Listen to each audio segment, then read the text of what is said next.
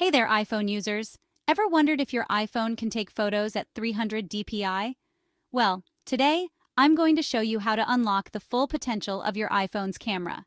First off, let's clear up a common misconception.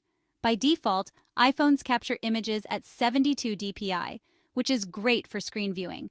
But if you want those crisp, high-res 300 DPI photos for print, you'll need to make a few adjustments. Step 1. Open your camera app settings. Go to Settings, scroll down and tap on Camera. You'll see an option called Formats. Tap on that. Here, select High Efficiency. This format helps save storage without compromising on quality. Next, you'll want to ensure your photos are being captured in their highest resolution. Go back to the main camera settings and select Record Video. Choose the highest resolution available, like 4K at 60 FPS. Yes, I know it's for video, but trust me, this setting influences your still photos too. Now here's a pro tip. Use third-party apps like Adobe Lightroom or Procam. These apps offer finer control over your iPhone's camera settings, allowing you to capture images in higher DPI. Once you've taken your photo, you'll need to adjust the DPI.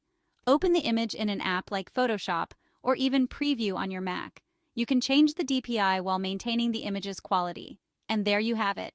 By tweaking a few settings and using the right apps, you can capture those stunning 300 DPI photos right from your iPhone. So go ahead, give it a try, and elevate your photography.